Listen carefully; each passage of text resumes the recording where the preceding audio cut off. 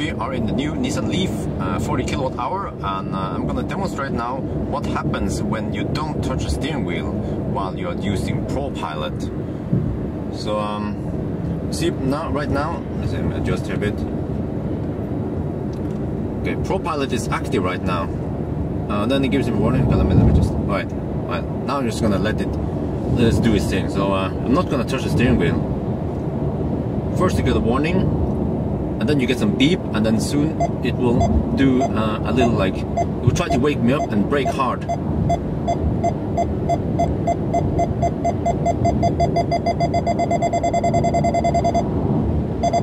There's the brake. Still keep going. Brake several times, and yeah.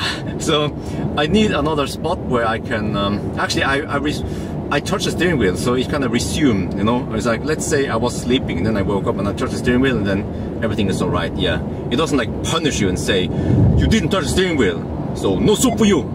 No, it will just do that. But it's a little bit risky to mess around too much with it now. I need.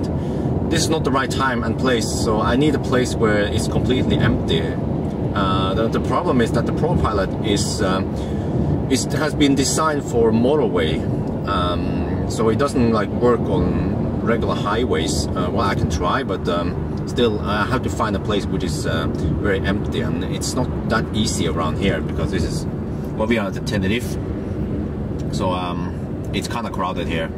Yeah, I have to try this again in Norway, but at least I showed you in the beginning what kind of like procedure the car does to try to wake you up, yeah, or get your attention.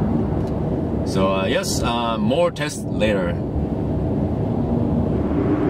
We are in the middle of nowhere in Norway, and I'm gonna show you what happens if you don't touch the steering wheel when the Autopilot start bugging you. So this is a Tesla Model X P90D Ludicrous. Autopilot is engaged right now, and I'm not holding the steering wheel, so I'm just gonna wait until it starts bugging me, and then I'll show you what happens. Now, this has been done before, but at least I'll make a video and I will use this as a reference when I test other systems.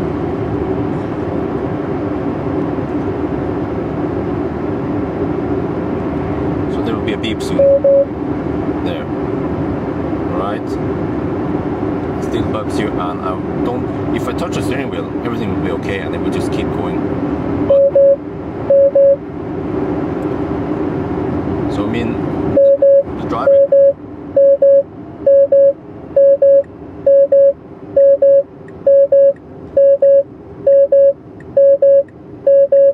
Yeah, so it slows down, but it doesn't pull over because, for all we know, there might not be a spot on the side of the road.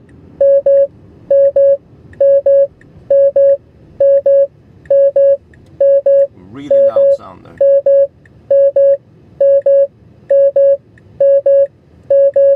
Okay, let's drive. Yeah, so now we have been punished.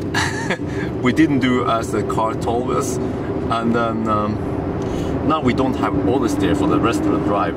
So the only way to enable oversteer again is to ask for forgiveness. I'll show you. Just to slow down to a complete stop, like this. Alright, and then put the car in park. Okay, and then if you start driving, we should be able to use oversteer again. Yeah, so yes, that's the way to ask for forgiveness. But yes, so anyway, that's how the Tesla Autopilot works when it comes to, you know, when it doesn't get any feedback from the user. Yeah, so that's it for now then.